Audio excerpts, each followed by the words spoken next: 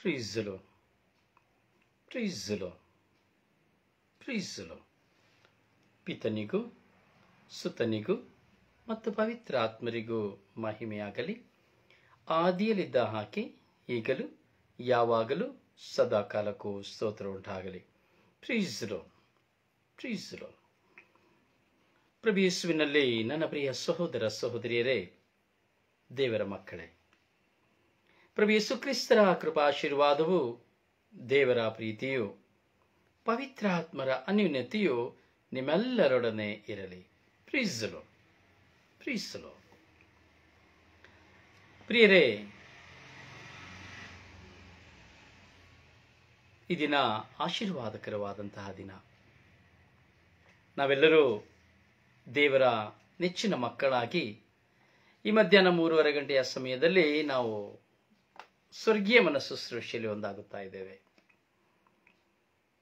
ದೇವರ ವಾಕ್ಯವನ್ನು ಧ್ಯಾನಿಸುತ್ತಾ, ದೇವರ ವಾಕ್ಯವನ್ನ ನಮ್ಮ ಜೀವಿತದಲ್ಲಿ ಅಳವಡಿಸಿಕೊಳ್ಳಲು ಸಾಧಕವೂ ಸಾಧನವಾಗಿರುವಂತಹ ಈ ಸ್ವರ್ಗೀಯ ಮನ್ನಾ ಶುಶ್ರೂಷೆ ನಮ್ಮೆಲ್ಲರ ಜೀವಿತಕ್ಕೆ ಒಂದು ಮಾರ್ಗಸೂಚಿ.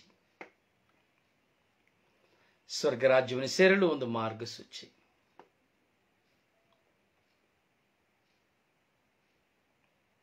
ಪ್ರಿಯರೇ, ನಮಗೆ ಅನೇಕ ಅನುಭವಗಳಿದೆ ನಮ್ಮ ಜೀವಿತದಲ್ಲಿ. ಎಷ್ಟೋ ವಿಷಯಗಳ ಬಗ್ಗೆ ನಾವು ಚಿಂತಿಸುತ್ತೇವೆ, ತರ್ಕ ಮಾಡುತ್ತೇವೆ, ಅಥವಾ ವಾದ ವಿವಾದ ಮಾಡುತ್ತೇವೆ, ಹಾಗೂ ಹೆಚ್ಚಾಗಿ ಕಲಿತುಕೊಳ್ಳಲು ನಾವು ಆಸೆ ಪಡುತ್ತೇವೆ. ಇದು ದೈವಜ್ಞಾನದ ಒಂದು ಪ್ರಕಟಣೆ. ಅಜ್ಞಾನ ಸುಜ್ಞಾನಗಳಲ್ಲಿ ಒಳಗೊಂಡಂತಹ, ಸತ್ಯ ಅಸತ್ಯವನ್ನು ಒಳಗೊಂಡಂತಹ, ಜೀವ ಮರಣವನ್ನು ಒಳಗೊಂಡಂತಹ, ಮರಣ ಹಾಗೂ ಪುನರುತ್ಥಾನವನ್ನು ಒಳಗೊಂಡಂತಹ, ಪರಿಶುದ್ಧತೆಯನ್ನು ಒಳಗೊಂಡಂತಹ, ಹಾಗೂ ದೇವರ ವಾಕ್ಯ, ದೇವರ ಅನುಭವಗಳನ್ನು ಒಳಗೊಂಡಂತಹ ಈ ಸ್ವರ್ಗೀಯ ಮನ್ನಾ ಶುಶ್ರೂಷೆ ಖಂಡಿತವಾಗಿಯೂ ನಮ್ಮ ಜೀವನಕ್ಕೆ ಆಶೀರ್ವಾದಕರವಾಗಿದೆ. ಪ್ರತಿದಿನದಲ್ಲಿ ಒಂದೊಂದು ಸಂದೇಶವನ್ನು ನಾವು ಧ್ಯಾನಿಸ್ತೇವೆ. ಈ ದಿನಗಳಲ್ಲಿ ನಾವು ಸಿರಾಕನ ಗ್ರಂಥವನ್ನು ಆರಿಸಿಕೊಂಡಿದ್ದೇವೆ. ಈ ಸಿರಾಕನ ಗ್ರಂಥವನ್ನು ಆರಿಸಿಕೊಂಡಂತ ಈ ಗಳಿಗೆಯಲ್ಲಿ ಈ ಸಿರಾಕನ ಗ್ರಂಥ ಯಾವಾಗ ಮುಗಿಯುತ್ತದೆ ಎಂದು ನನಗೆ ಗೊತ್ತಿಲ್ಲ. ಎಷ್ಟು ಕಾಲ ಈ ಸಿರಾಕನ ಗ್ರಂಥವು ಪ್ರಕಟವಾಗುತ್ತದೆ ಎಂದು ನನಗೆ ಗೊತ್ತಿಲ್ಲ. ಆದರೆ ಈ ಸಿರಾಕನ ಗ್ರಂಥವನ್ನು ಕುರಿತು ನಾವು ಚಿಂತಿಸುತ್ತಾ ಇದ್ದೇವೆ.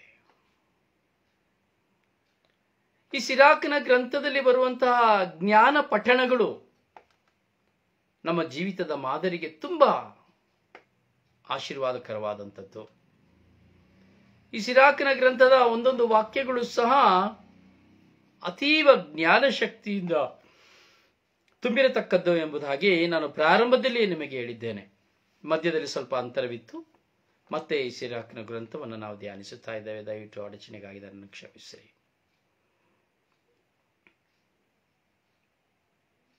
ಪ್ರಿಯರೇ, ನಾವು ಈ ನಮ್ಮ ಜೀವನವನ್ನು ನೋಡುವಾಗ ತುಂಬಾ ಸಂತೋಷ. ಪ್ರತಿಯೊಬ್ಬ ಮನುಷ್ಯನಿಗೂ ಒಂದು ವ್ಯಕ್ತಿಯನ್ನು ನೋಡುವಾಗ ಸಂತೋಷ. ಒಳ್ಳೆಯ ವಸ್ತ್ರವನ್ನು ಧರಿಸಿ, ಒಳ್ಳೆಯ ಸೌಂದರ್ಯವಾಗಿ ರಸ್ತೆಯಲ್ಲಿ ನಡೆದು ಹೋಗುವಾಗ, ಕಚೇರಿಯಲ್ಲಿ ಕೆಲಸ ಮಾಡುವಾಗ, ಸಹಪಾಠಿಗಳೊಂದಿಗೆ ಒಂದಾಗುವಾಗ, ಆಕರ್ಷಣೀಯವಾದಂತಹ ವಸ್ತ್ರಗಳನ್ನು ತೊಟ್ಟು ಹೋಗುವಾಗ ಪ್ರತಿಯೊಬ್ಬ ಮನುಷ್ಯನ ಮನಸ್ಸಿಗೆ ಒಂದು ಆಕರ್ಷಣೆ. ಅವನು ಯಾರೇ ಆಗಿರಲಿ, ಅವನು ಹೇಗೇ ಇರಲಿ, ಅವನು ಒಳ್ಳೆಯವನು ಕೆಟ್ಟವನೇ ಆಗಿರಲಿ, ಅವನು ದುಷ್ಟನೇ ಆಗಿರಲಿ, ಕೊಲೆಗಾರನೇ ಆಗಿರಲಿ, ವ್ಯಭಿಚಾರಿಯೇ ಆಗಿರುವೆ, ಯಾವ ವಿಧವಾದ ದುಷ್ಟ ಸ್ವಭಾವಗಳು, ದುಶ್ಚಟಗಳು, ದುರ್ಮಾರ್ಗಗಳು ಅವನಲ್ಲಿರಲಿ, ಅವನು ಒಳ್ಳೆಯ ಆಕರ್ಷಣೀಯ ವಸ್ತ್ರವನ್ನು ಧರಿಸಿ ಹೋಗುವಾಗ ಎಲ್ಲರ ಕಣ್ಣು ಅವನ ಮೇಲೆ. ಅವನ ಅಂತರಾಳವನ್ನು ನೋಡುವುದಿಲ್ಲ. ಅವನ ಅಂತರಾಳವನ್ನು ನೋಡುವುದಿಲ್ಲ ಯಾರು. ಅವನ ಸೌಂದರ್ಯವನ್ನು ಹಾಗೂ ಅವನ ಆಕರ್ಷಣೀಯ ವಸ್ತ್ರಗಳನ್ನ ನೋಡುತ್ತೇವೆ. ಇದುವೇ ಮನುಷ್ಯನ ಸ್ವಭಾವ. ಇಂದು ನಾವು ನೋಡುವಾಗ ಒಳ್ಳೆಯ ವಸ್ತ್ರಗಳನ್ನು ಧರಿಸಿ, ಒಳ್ಳೆಯ ಉಡುಗೆ ತೊಡುಗೆಗಳನ್ನ, ಅದು ರೋಲ್ಡ್ ಗೋಲ್ಡ್ ಆದರೂ ಸರಿನೇ ಧರಿಸುವಾಗ ಅಲ್ಲಿ ನಾವು ನೋಡ್ತೇವೆ ಅವರನ್ನ ಉನ್ನತವಾದ ಸ್ಥಾನದಲ್ಲಿ. ಅವನ ದಾರಿದ್ರ್ಯನಾಗಿದ್ದರೂ, ಬಡವನಾಗಿದ್ದರೂ, ಸಾಲಗಾರನಾಗಿದ್ದರೂ ಸಹ ಅವನು ಆಕರ್ಷಣೀಯವಾಗಿ ಕಾಣುವಾಗ ಅವನ ಯಾವ ಸ್ವಭಾವಗಳು ಸಹ ಯಾವ ಮನುಷ್ಯನ ಕಣ್ಣಿಗೆ ಕಾಣುವುದಿಲ್ಲ. ಇದುವೇ ನಿಜವಾದ ಅವ ಮನುಷ್ಯ ಸಂಕೇತ.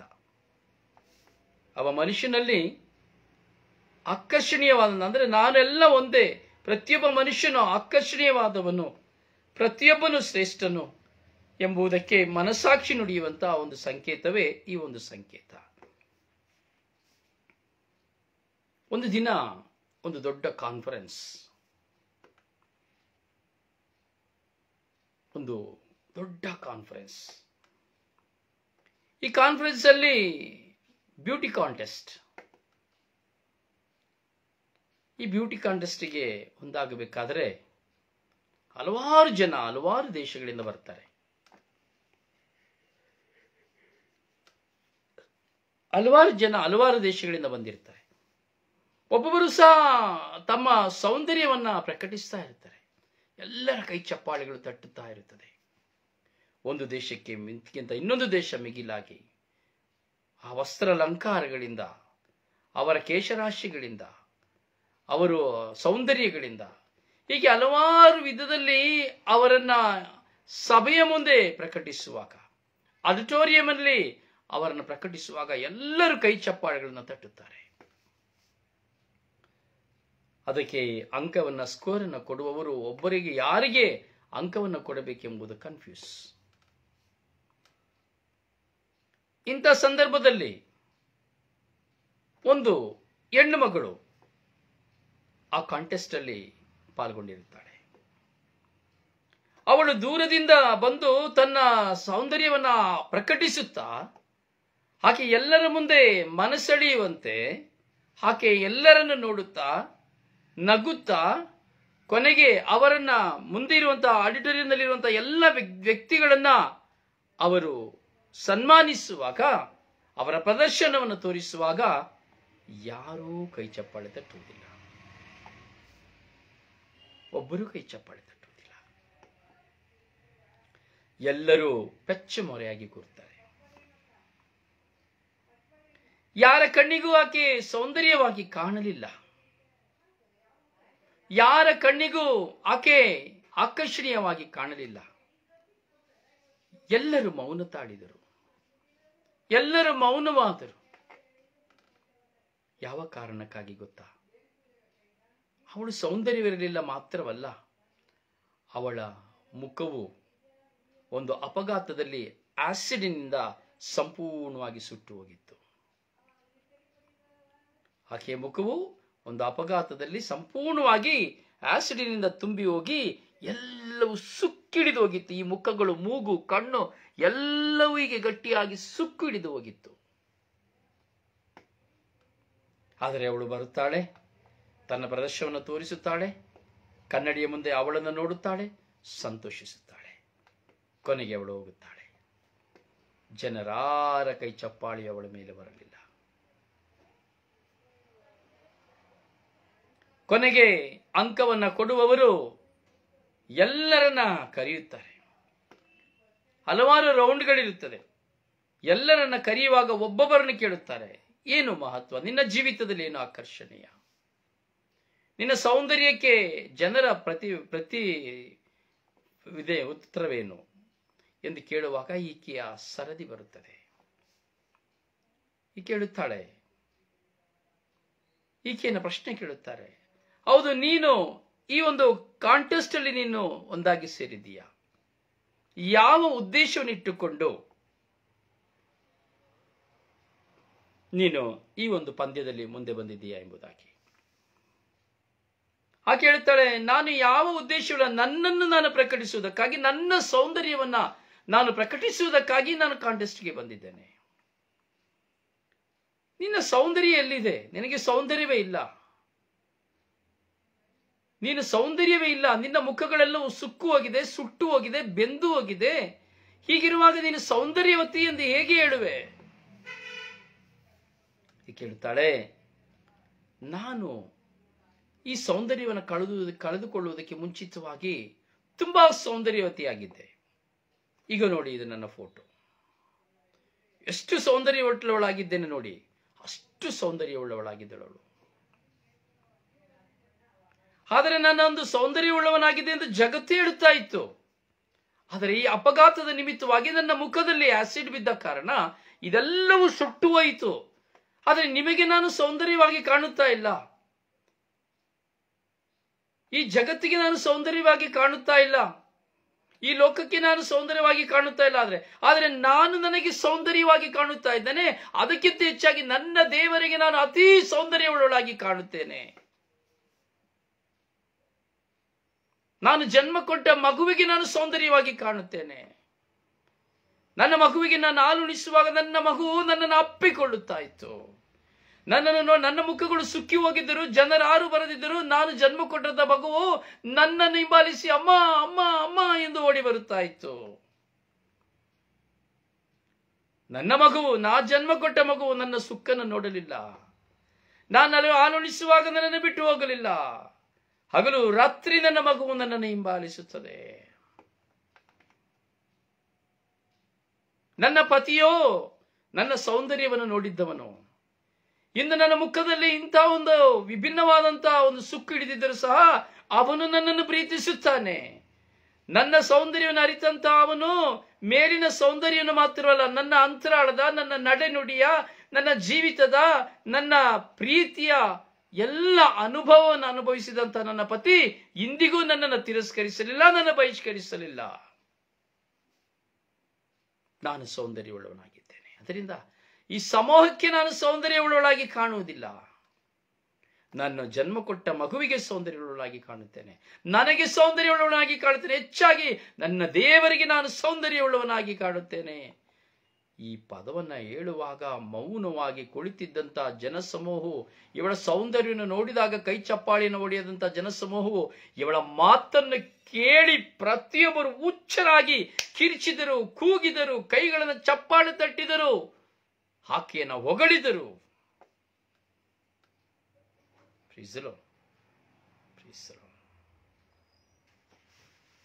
ಇಲ್ಲಿ ನಾವು ಚಿಂತಿಸುವಂತ ಚಿಂತನೆ ಒಂದು, ಹೆಣ್ಣಿಗೆ ಸೌಂದರ್ಯವಲ್ಲ ಮುಖ್ಯ, ಅವಳ ಗುಣ. ಸುಕ್ಕಿಡಿಯಬಹುದು ಮುಖ, ಸುಟ್ಟು ಹೋಗಬಹುದು ಮುಖ, ಆದರೆ ಆತ್ಮ, ಜೀವನ, ನಡೆನುಡಿ ಎಂದಿಗೂ ಸುಕ್ಕಿಡಿಯುವುದಿಲ್ಲ, ಎಂದಿಗೂ ಸುಟ್ಟು ಹೋಗುವುದಿಲ್ಲ, ಎಂದಿಗೂ ನಾಶವಾಗುವುದಿಲ್ಲ. ಹೌದು ನನ್ನ ಸಹೋದರ ಸಹೋದರಿ, ನಾವು ಕೆಲವು ವಿಷಯಗಳನ್ನು ಅರಿಯಬೇಕು, ಸತ್ಯಗಳನ್ನು ತಿಳಿಯಬೇಕು. ಹೀಗೆ ಇಂದು ನಾವು ಚಿಂತಿಸ್ತಾ ಇದ್ದೇವೆ. ಒಂದು ಪ್ರಾಮುಖ್ಯವಾದಂತಹ ವಾಕ್ಯವನ್ನ ಸಿರಾಕನ ಗ್ರಂಥದಲ್ಲಿ 7ನೇ ಅಧ್ಯಾಯದಲ್ಲಿ ನಾವು 19ನೇ ವಾಕ್ಯದಲ್ಲಿ ನಾವು ಚಿಂತಿಸುತ್ತಾ ಇದ್ದೇವೆ. ಚಿಂತಿಸಲೇಬೇಕು, ಪ್ರತಿಯೊಬ್ಬರು ಚಿಂತಿಸಲೇಬೇಕು. ವಾಕ್ಯ ಏನು ಹೇಳುತ್ತದೆ? ಬುದ್ಧಿ ಸುಗುಣಗಳಿಂದ ಕೂಡಿದ ಹೆಂಡತಿಯನ್ನು ಕಳೆದುಕೊಳ್ಳಬೇಡ. ಬುದ್ಧಿ ಸುಗುಣತೆಯಿಂದ ಕೂಡಿದ ಹೆಂಡತಿಯನ್ನು ಕಳೆದುಕೊಳ್ಳಬೇಡ. ಇದೆಷ್ಟೋ ಜನ ಮದುವೆ ಆಗಲಿಕ್ಕೆ ಹೋಗ್ತೇವೆ ಅಲ್ಲ, ಮದುವೆ ಆಗಲಿಕ್ಕೆ ಹೋಗ್ತಾರೆ. ಇವತ್ತು ನೋಡೋದೇನನ್ನ? ಸೌಂದರ್ಯವನ್ನ, ಬಣ್ಣವನ್ನ, ಪ್ಯಾಕಿಂಗ್ ಅನ್ನ, ಲಿಪ್ಸ್ಟಿಕ್ ಅನ್ನ, ಐಬ್ರೋವನ್ನ, ಫೇಶಿಯಲ್ಸ್ ಅನ್ನ, ಮುಖದಲ್ಲಿ ಮರೆ ಮಾಡಿರುವಂತಹ ಎಲ್ಲ ವಿಧವಾದಂತಹ ಸೊಕ್ಕುಗಳನ್ನ, ಆಕರ್ಷಣೀಯವಾದ ಬಣ್ಣಗಳಿಂದ ಕೂಡಿದಂತಹ ಮುಖವನ್ನ, ವಿವಾಹವಾಗಲು ಹೋಗುವಾಗ ಒಂದು ಹೆಣ್ಣನ್ನು ನೋಡುವುದು ಹೆಣ್ಣಿನ ಸೌಂದರ್ಯವನ್ನು ಮಾತ್ರವೇ ಆಗಿದೆ, ಗುಣವನ್ನು ನೋಡುವವರು ಯಾರೂ ಇಲ್ಲ. ಒಂದು ಕಾಲದಲ್ಲಿ, ನಾ ಕಂಡ ಕಾಲಗಳಲ್ಲಿ, ಒಂದು ವಿವಾಹಿತ ಯುವಕನಿಗೆ ಒಂದು ವಿವಾಹಿತ ಹುಡುಗಿಯನ್ನು ನೋಡಲು ಹೋಗಬೇಕಾದರೆ, ಒಂದು ಹೆಣ್ಣನ್ನು ನೋಡಲು ಹೋಗಬೇಕಾದರೆ ಅಂದು ಯಾವುದನ್ನು ನೋಡುತ್ತಾ ಇರಲಿಲ್ಲ. ಅವಳು ಸೌಂದರ್ಯವಾಗಿದ್ದಾಳ, ಸೌಂದರ್ಯವಾಗಿಲ್ಲವೇ ಎಂದು ನಾನು ನೋಡುತ್ತಾ ಇರಲಿಲ್ಲ. ಹಾಗೆಯೇ ಆ ಹುಡುಗಿ ವಿವಾಹವಾಗಲು ತನ್ನ ಪತಿಯನ್ನು ಆರಿಸಿಕೊಳ್ಳುವಾಗ ಅವನು ಸೌಂದರ್ಯವಿದ್ದಾನ, ಸೌಂದರ್ಯವಿಲ್ಲದಿದ್ದಾನ ಎಂಬುದನ್ನು ನೋಡುತ್ತಾ ಇರಲಿಲ್ಲ. ಅವಳಿಗೆ ವಿವಾಹ ಎಂದರೆ ಸಾಕು, ತುಂಬಾ ಸಂತೋಷ. ಯಾಕೆಂದರೆ ಯಾವ ಸೌಂದರ್ಯವನ್ನು ನೋಡದೆ ಅಂದಿನ ಕಾಲದಲ್ಲಿ ವಿವಾಹವಾಗುತ್ತಾ ಇದ್ದಂತಹ ಹೆಣ್ಣು ಮಕ್ಕಳು ಹಾಗೂ ವಿವಾಹವಾಗುತ್ತಾ ಇದ್ದಂತಹ ಗಂಡು ಮಕ್ಕಳು.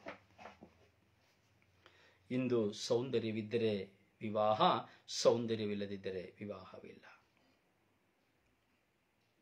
ಎಂಥ ವಿಚಿತ್ರಮಯ ನೋಡಿ. ಇವತ್ತು ಸೌಂದರ್ಯ ನೋಡಿ ವಿವಾಹವಾಗುವಂತಹ 100ಕ್ಕೆ 90ರಷ್ಟು ಕುಟುಂಬಗಳು ಒಡೆದು ಹೋಗುತ್ತಾ ಇದೆ. ಸೌಂದರ್ಯಕ್ಕಾಗಿ, ಕೇವಲ ದೇಹದ ಸುಖಕ್ಕಾಗಿ ವಿವಾಹವಾಗುವಂತಹ ಜೀವಿತ.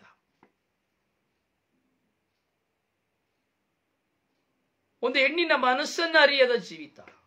ಕೇವಲ ಒಂದು ಹೆಣ್ಣಿನನ್ನು ಕಾಮದ ತೊಟ್ಟಿಲಲ್ಲಿ ಮಲಗಿಸುವಂತ ಚಿಂತನೆಯ ಹೊರತು ಅವಳೊಡನೆ ನಾನು ಜೀವಿಸುವಾಗ, ಅವಳ ಮುಖಾಂತರವಾಗಿ ದೇವರು ನನಗೆ ಒಂದು ವಂಶವನ್ನು ಕೊಡುವಾಗ, ಅಥವಾ ಅವಳು ನನ್ನ ಮನೆಯ ಪತಿರ್ವತಿಯಾಗಿರುವಾಗ, ನನ್ನ ಮನೆಯನ್ನು ಕಾದು ನನ್ನ ಎತ್ತವರನ್ನು ಸಾಕಿ ಸಲಹುವಾಗ ಅವಳು ಎಷ್ಟು ಅತ್ಯುನ್ನತಳು ಎಂಬುದನ್ನು ಮರೆತು ಬಿಡುವಂತ ಕಾಲವಾಗಿದೆ.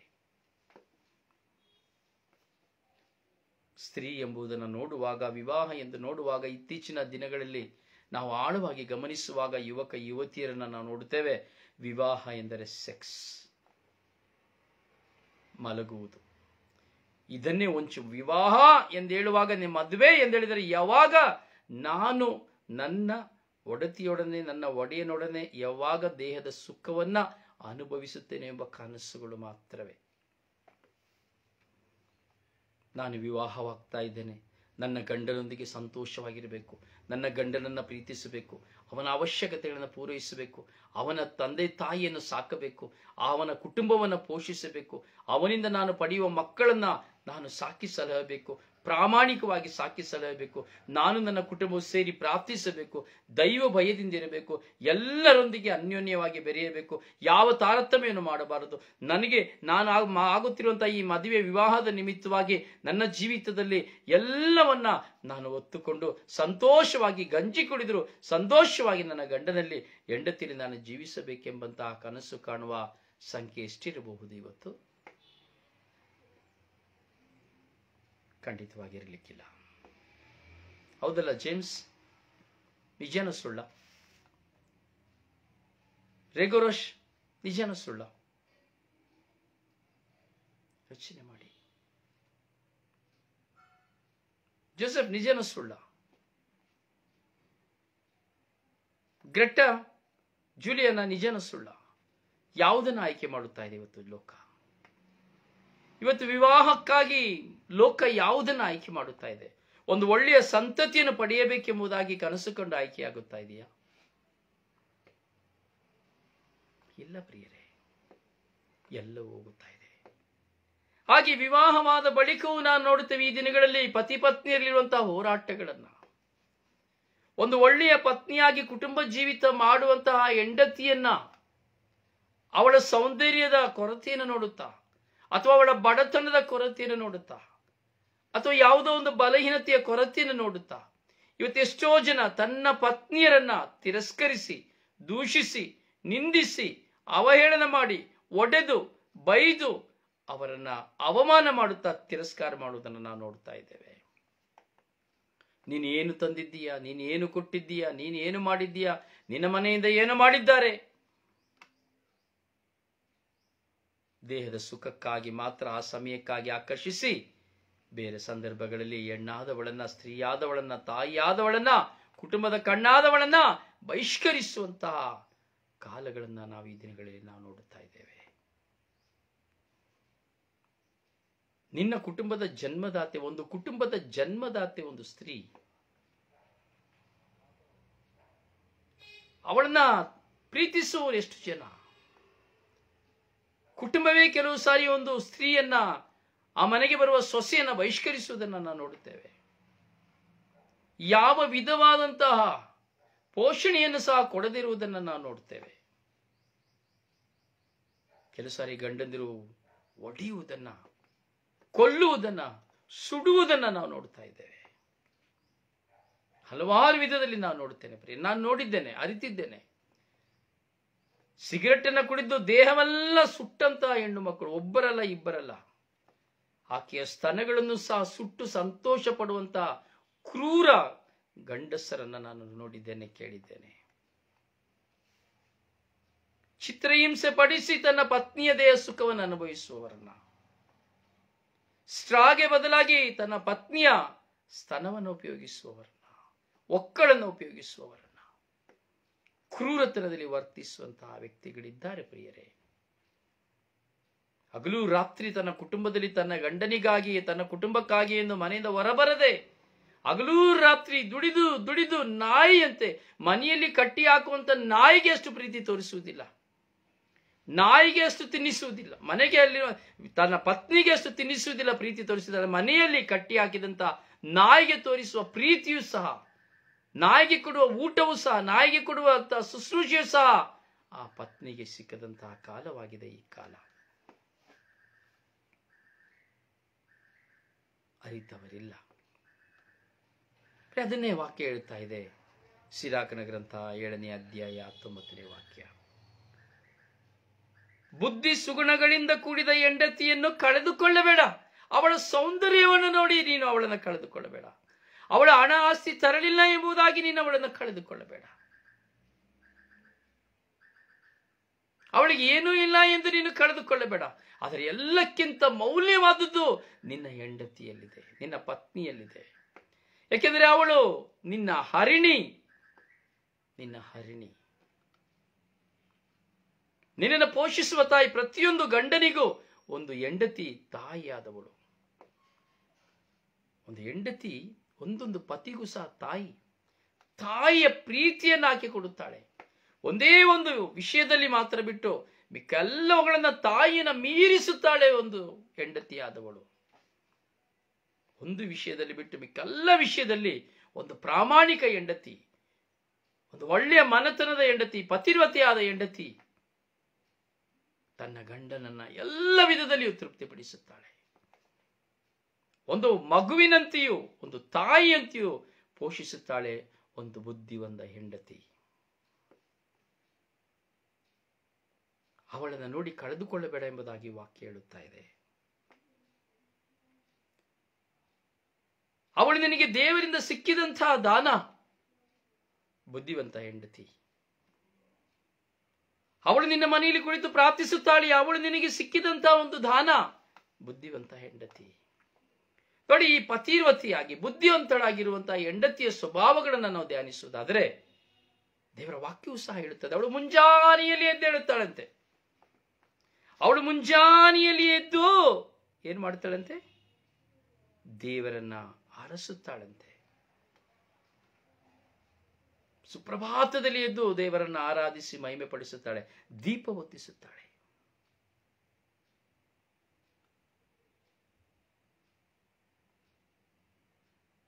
ವಾಕ್ಯ ಹೇಳ್ತದೆ ಜ್ಞಾನೋಕ್ತಿಗಳ ಪುಸ್ತಕ, ಸಿರಾಕನ ಪುಸ್ತಕದಲ್ಲಿ 26ನೇ ಅಧ್ಯಾಯದಲ್ಲಿ, ಗುಣವತಿಯಾದ ಹೆಂಡತಿಯನ್ನು ಪಡೆದವನು ಧನ್ಯನು, ಇಮ್ಮಡಿಯಾಗುವುದು ಅವನ ಬಾಳಿನ ದಿನಗಳು.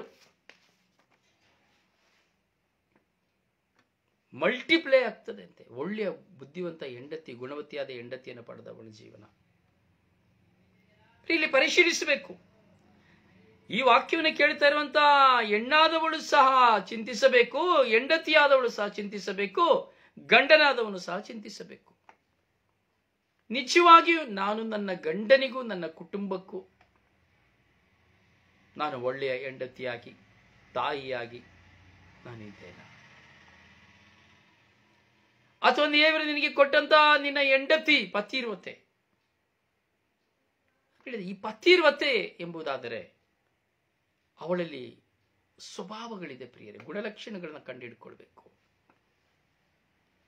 ಈ ಗುಣವತಿಯಾದ ಹೆಂಡತಿ, ಬುದ್ಧಿ ಸುಗುಣಗಳಿಂದ ಕೂಡಿದಂತ ಹೆಂಡತಿ, ನಿಜವಾಗಿ ದೇವರಿಂದ ನಿನಗೆ ದಾನವಾಗಿ ಸಿಕ್ಕಿದ ಹೆಂಡತಿಯಾದರೆ, ಪತಿಯಾದ ನೀನು ದಾರಿದ್ರ್ಯನಾದರೂ, ಕುಡುಕನಾದರೂ, ಜೂಜುಗಾರನಾದರೂ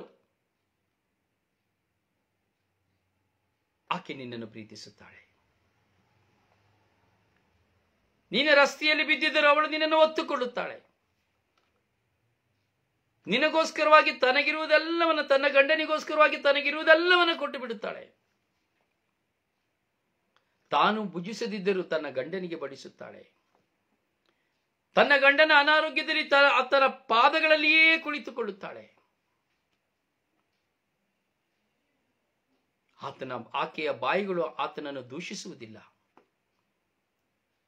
ಆಕೆಯ ಬಾಯಿಗಳು ಆತನನ್ನು ತಿರಸ್ಕರಿಸುವುದಿಲ್ಲ, ಆಕೆಯ ಬಾಯಿಗಳು ಅವನನ್ನ ಅವಹೇಳನ ಮಾಡುವುದಿಲ್ಲ, ಆಕೆಯ ಬಾಯಿಗಳು ಅವನನ್ನ ಶಪಿಸುವುದಿಲ್ಲ. ಇದು ಪತಿರ್ವತಿಯಾದ ಗುಣವತಿಯ ಹೆಂಡತಿಯ ಸ್ವಭಾವ. ತಿಂದರೂ ತಿನ್ನದಿದ್ದರೂ ತನ್ನ ಪತಿಯಲ್ಲಿ ಸಂತೋಷವಾಗಿರುತ್ತಾಳೆ. ತನ್ನ ಪತಿಗೆ ತನ್ನ ದೇಹವನ್ನು ತೆರೆದಿಟ್ಟು ಕೊಡುತ್ತಾಳೆ.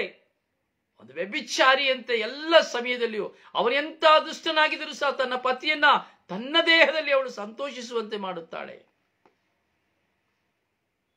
ಪತಿರ್ವತಿಯೇ. ತನ್ನ ಗಂಡನಿಗಾಗಿ, ತನ್ನ ಗಂಡನ ಬರುವಿಕೆಗಾಗಿ ಬಾಗಿಲ ಬಳಿ ಸದಾ ಕಾದು ಕುಳಿತಿರುತ್ತಾಳೆ. ಗುಡುಗಾದರೂ, ಮಿಂಚಾದರೂ, ಮಳೆಯಾದರೂ ತಕ್ಷಣ ತನ್ನ ಗಂಡನನ್ನ ಹುಡುಕುತ್ತಾಳೆ. ಎಲ್ಲಿದ್ದೀರಿ? ಬನ್ನಿ, ಬೇಗ ಬನ್ನಿ, ಬೇಗ ಬನ್ನಿ ಎಂಬುದಾಗಿ ಅರ್ಧ ದಾರಿಗೆ ಓಡುತ್ತಾಳೆ. ಪತಿರ್ವತ ಹೆಂಡತಿ, ತನ್ನ ಗಂಡನನ್ನು ಪ್ರೀತಿಸುವಂತಹ ಹೆಂಡತಿ. ತಾನು ಏನನ್ನು ಮಾಡಿದರೂ ಮೊದಲು ತನ್ನ ಪತಿಗಾಗಿ ಅದನ್ನ ತೆಗೆದಿಡುತ್ತಾಳೆ. ತನಗೆ ಅಸಾಧ್ಯವಾದರೂ ತನ್ನ ಪತಿಯ ಕಾರ್ಯಗಳನ್ನು ಸಾಧನಪಡಿಸುವುದಕ್ಕಾಗಿ ಬೆನ್ನೆಲುಬುವಾಗಿ ನಿಲ್ಲುತ್ತಾಳೆ ಪತಿರ್ವತ ಹೆಂಡತಿ. ತನ್ನ ಗಂಡನಿಗೆ ಕಣ್ಣಾಗಿರುತ್ತಾಳೆ, ತನ್ನ ಗಂಡನಿಗೆ ಊರುಗೋಲಾಗಿರುತ್ತಾಳೆ, ತನ್ನ ಗಂಡನ ಹಿಂದೆ ಮುಂದೆ ಅವಳು ರಕ್ಷಕಿಯಾಗಿರುತ್ತಾಳೆ. ತನ್ನ ಗಂಡನಿಗಾಗಿ ಪ್ರಾರ್ಥಿಸುತ್ತಾಳೆ, ಧ್ಯಾನಿಸುತ್ತಾಳೆ. ತನ್ನ ಗಂಡನ ಬರುವಿಕೆಗಾಗಿ ಕಾದು ಕುಳಿತುಕೊಂಡಿರುತ್ತಾಳೆ. ಇರುವ ವಸ್ತ್ರಗಳಿಂದ ತನ್ನನ್ನು ಅಲಂಕರಿಸಿ ತನ್ನ ಗಂಡನಿಗೆ ಆಕರ್ಷಣೀಯವಾಗಿರುತ್ತಾಳೆ. ಪತಿರ್ವತಿಯಾದ ಹೆಂಡತಿ.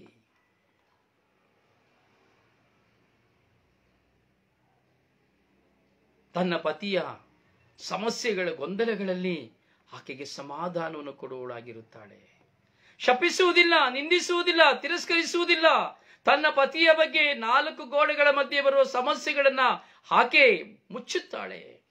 ಒಂದು ಪಕ್ಷ ಆ ಪತಿಯು ಅನೈತಿಕ ಸಂಬಂಧಗಳಲ್ಲಾಗಲಿ, ಯಾವುದೇ ಒಂದು ಕೆಟ್ಟ ಚಟದಲ್ಲಿ ಆಗಲಿ ಬಿದ್ದು, ಅಥವಾ ಅವನು ದುಷ್ಟ ಸ್ವಭಾವದಲ್ಲಿ ಅವನು ಇರುವುದಾದರೆ 4 ಗೋಡೆಗಳ ಮಧ್ಯೆ ಅವುಗಳನ್ನು ಸಹಿಸಿ ಅವನನ್ನು ಪ್ರೀತಿಸಿ ಅವನಿಗೆ ಆದಷ್ಟು ಮಟ್ಟಿಗೆ ಅವನಿಗೆ ಒಳಿತನ್ನು ಹೇಳಿ ಅವನಿಗಾಗಿ ಹಗಲು ರಾತ್ರಿ ಪ್ರಾರ್ಥಿಸುತ್ತಾಳೆ ಪತಿರ್ವತ ಹೆಂಡತಿ.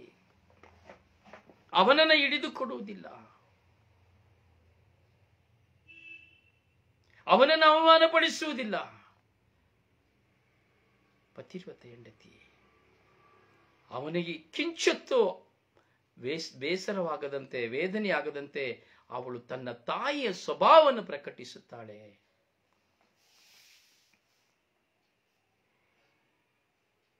ತಾನು ಬಚ್ಚಿಟ್ಟಿದ್ದನ್ನು ತನ್ನ ಪತಿಗಾಗಿ ಕೊಡುತ್ತಾಳೆ. ತನ್ನ ಪತಿಯ ಅನಾರೋಗ್ಯವಾಗಿ ಹೋದರೂ ಸಹ ತನ್ನ ಪತಿಯನ್ನು ಸಾಕುವುದಕ್ಕಾಗಿ, ತನ್ನ ಒಂದು ಮಗುವನ್ನು ಸಾಕಿ ತನ್ನ ಪತಿಯನ್ನು ಸಾಕುವುದಕ್ಕಾಗಿ ಆಕೆ ಕೂಲಿಯನ್ನು ಮಾಡುತ್ತಾಳೆ, ಮನೆ ಒರೆಸುತ್ತಾಳೆ, ಮನೆಗುಡಿಸಿ ಕೂಲಿ ತಂದು ತನ್ನ ಗಂಡನನ್ನು ಶುಶ್ರೂಷೆ ಮಾಡುತ್ತಾಳೆ ಪತಿರ್ವತ ಹೆಂಡತಿ. ಇವಳೇ ಬುದ್ಧಿ ಸುಗುಣಗಳಿಂದ ಕೂಡಿದ ಹೆಂಡತಿ.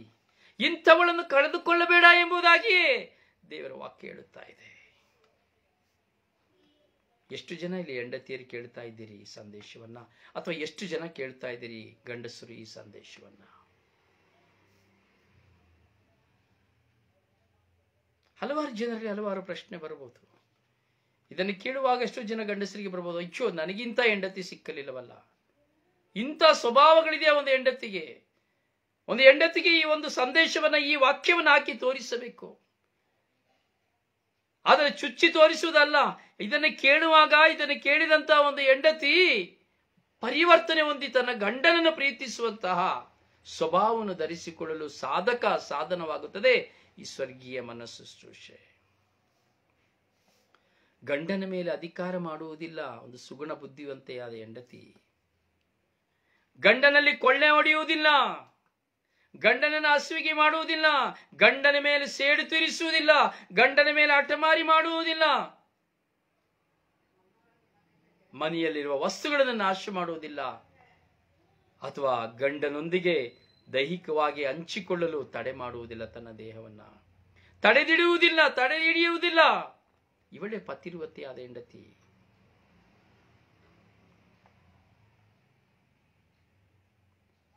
ಕುಟುಂಬದಲ್ಲಿ ಏನೇ ಸಮಸ್ಯೆ ಬಂದರೂ ಅದನ್ನ 4 ಗೋಡೆಗಳ ಮಧ್ಯೆ ನಿವಾರಿಸುತ್ತಾ ತನ್ನ ದೇವರಲ್ಲಿ ಸೃಷ್ಟಿಕರ್ತನಲ್ಲಿ ಮೊರೆ ಇಡುವವಳೆ ನಿಜವಾದಂತಹ ಬುದ್ಧಿ ಸುಗುಣಗಳಿಂದ ಕೂಡಿದ ಹೆಂಡತಿ. ಹೆಂಡತಿ, ಈ ಹೆಂಡತಿ ಎಂಬ ಕಾನ್ಸೆಪ್ಟ್ ಅತಿ ಶ್ರೇಷ್ಠವಾದದ್ದು. ಯಾಕೆಂದ್ರೆ ಅವಳು ಆ ಕುಟುಂಬಕ್ಕೆ ಕಣ್ಣಾಗಿರುತ್ತಾಳೆ.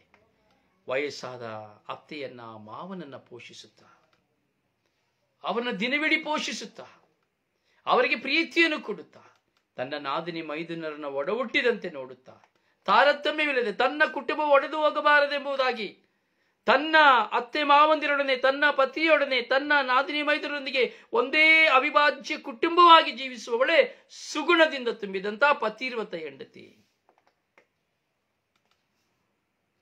ಮದುವೆಯಾಗಿ 3 ತಿಂಗಳಿಗೆ ಬನ್ನಿ ಹೊರಗೆ ಹೋಗುವ ಅಂತೇಳಿ ಗಂಡನ ತಲೆ ಕೆಡಿಸಿ ಹೊರಗೆ ಕರೆದುಕೊಂಡು ಹೋಗುವುದಿಲ್ಲ.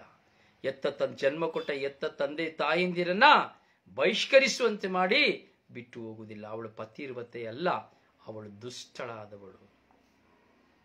ಅತ್ತೆ ಮಾವಂದಿರಿಗೆ ಭುಜಿಸುವಲು ಕೊಡುವುದಕ್ಕೆ ಬದಲಾಗಿ ಅವರು ಮಾಡಿಕೊಡುವುದನ್ನ ಕಾದಿದ್ದು ತಿಂದು ಕೆಲಸಕ್ಕೆ ಹೋಗಿ ಹಣ ಸಂಪಾದನೆ ಮಾಡಿ ಮೋಜು ಮಾಡಿ ಅವರನ್ನ ಕೀಳಾಗಿ ಕಾಣುವಂತ ಹೆಂಡತಿಯರನ್ನ ಈ ಲೋಕದಲ್ಲಿ ನಾವು ನೋಡುತ್ತಾ ಇದ್ದೇವೆ. ಅತ್ತೆಯಂದಿರನ್ನ ಒಡೆಯುವ ಹೆಂಡತಿಯರಿದ್ದಾರೆ, ಗಂಡಂದಿರ ಮೇಲೆ ಕೈ ಮಾಡುವ ಹೆಂಡತಿಯರಿದ್ದಾರೆ, ನಾದಿನಿ ಮೈದುನರನ್ನ ಮನೆಯೊಳಗೆ ಸೇರಿಸದ ಹೆಂಡತಿ ಇದ್ದಾರೆ. ಅತ್ತೆ ಮಾವಂದಿರು ಹಸಿದಿರುವಾಗ, ಚಳಿಯಿಂದ ನಡುವಾಗ 1 ಲೋಟ ನೀರನ್ನು, ಚಹಾವನ್ನು, ಊಟವನ್ನು ಕೊಡದೆ ಕಾಲ ಮೇಲೆ ಕಾಲಾಕಿ ಮೊಬೈಲನ್ನು ಹಿಡಿದುಕೊಂಡು ಅವರನ್ನು ಬಹಿಷ್ಕರಿಸುತ್ತಾ, ತಿರಸ್ಕರಿಸುತ್ತಾ, ಅವರು ನನ್ನ ಮನೆಗೆ ಬರಬಾರದು, ಅವರು ನನ್ನ ಮನೆಯಲ್ಲಿದ್ದರೆ ನಾನು ಇಲ್ಲಿ ಇರುವುದಿಲ್ಲ ಎಂದು ಹೇಳುವಂತ ದುಷ್ಟ ಕ್ರೂರ ಹೆಂಡತಿಯರು ಸಹ ಈ ಲೋಕದಲ್ಲಿದ್ದಾರೆ. ಹೌದು ಪ್ರಿಯರೇ,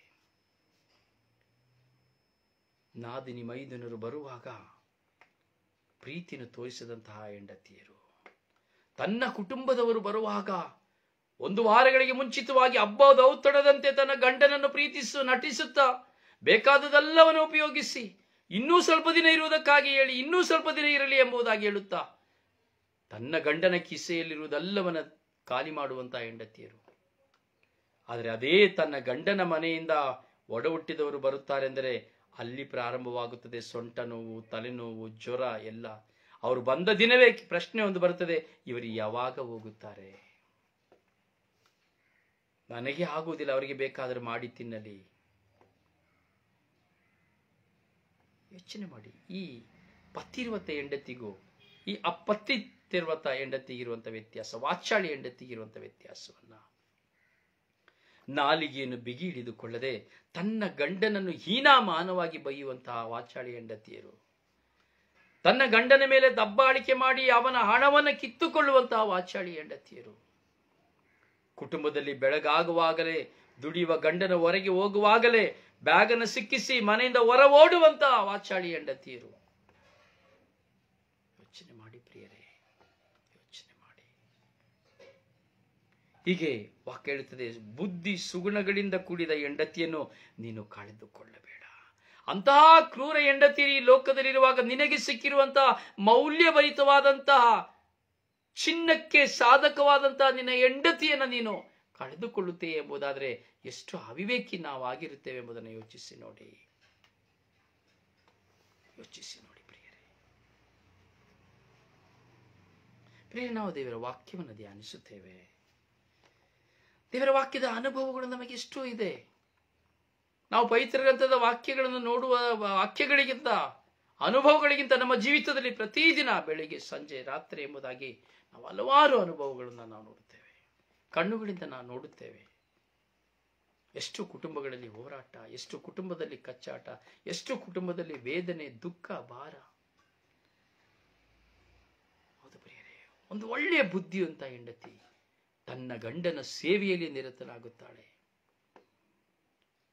ಅವನು ಬರಲಿಲ್ಲವಲ್ಲ ಎಂದು ಕಾದು ಕುಳಿತುಕೊಳ್ಳುತ್ತಾಳೆ.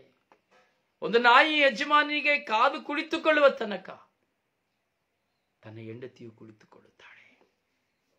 ಅವನಿಗೆ ಅಲ್ಪ ವೇದನೆಯಾದರೆ ಆ ವೇದನೆ ಎಲ್ಲವೂ ಅವಳಿಗೆ ಮುಗಿಲೆತ್ತರವಾಗಿ ಕಾಣುತ್ತದೆ.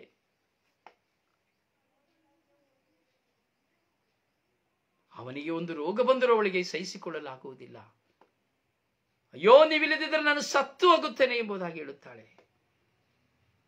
ತನ್ನ ಕೈವಶವಿರುವುದು ತನ್ನ ಮನೆಯಿಂದ ತಂದದೆಲ್ಲವನ್ನ ಅವನಿಗೆ ಕೊಟ್ಟು ಬಿಡುತ್ತಾಳೆ. ಅವಳು ಎಣಿಸುವುದಿಷ್ಟ, ನಾನು ನನ್ನ ಗಂಡ ಆರೋಗ್ಯವಾಗಿ ಅವನು ಚೆನ್ನಾಗಿರಬೇಕು. ಅವನನ್ನು ಪರಿವರ್ತಿಸಲು ಪ್ರಯತ್ನಿಸುತ್ತಾಳೆ. ಯಾರು? ಬುದ್ಧಿ ಸುಗುಣಗಳಿಂದ ಕೂಡಿದಂತಹ ಹೆಂಡತಿ. ಇವಳು ದೇವರಿಂದ ಸಿಕ್ಕುವಂತಹ ದಾನ. ಇಂತಹ ಒಂದು ಹೆಂಡತಿಯನ್ನ ಪಡೆದಿರುವಂತಹ ಪ್ರತಿಯೊಬ್ಬ ಪತಿಯಂದಿರು ಸಹ ದೇವರಿಗೆ ಎಷ್ಟು ಸ್ತೋತ್ರಗಳನ್ನು ಸಲ್ಲಿಸಿದರೂ ಸಾಕಾಗದು. ಪ್ರಿಯರೇ, ನಮ್ಮ ಜೀವಿತದಲ್ಲಿ ನಾವು ಎಷ್ಟೋ ವಿಧದಲ್ಲಿ, ಎಷ್ಟೋ ತರದಲ್ಲಿ ನಾವು ವ್ಯಕ್ತಿಗಳನ್ನು ನಾವು ಕಾಣುತ್ತೇವೆ.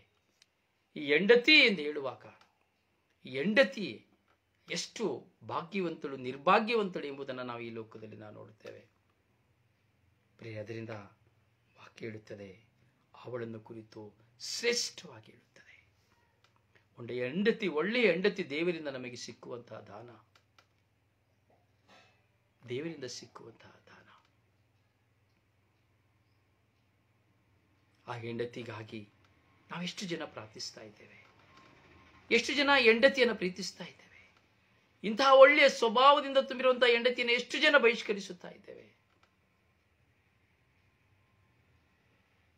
ಪರಪುರುಷನ ಸಂಪರ್ಕ ಮಾಡದೆ, ಹಣದ ಹಿಂದೆ ಹೋಗದೆ, ಆಸ್ತಿಯ ಹಿಂದೆ ಹೋಗದೆ, ಯಾವ ಮೋಹಕ್ಕೆ ಮಾಯೆಗೆ ಬಲಿಯಾಗದೆ, ತನ್ನ ಗಂಡ ಅವನ ಸೌಂದರ್ಯವನ್ನು ನೋಡದೆ, ಅವನ ಯಾವ ಹೋರಾಟವನ್ನು ಅವನು ಕುಡಿದು ರಸ್ತೆಯಲ್ಲಿ ಬಿದ್ದಿದ್ದರೂ ಸಹ ಒತ್ತುಕೊಂಡು ಹೋಗಿ ತನ್ನ ಮನೆಯಲ್ಲಿ ಮಲಗಿಸಿ, ಅವನು ಮಲಗುವುದಕ್ಕೆ ಮುಂಚಿತವಾಗಿ ಎಬ್ಬಿಸಿ ಅವನಿಗೆ ತುತ್ತು ಕೊಟ್ಟು ಮಲಗಿಸುವಂತಹ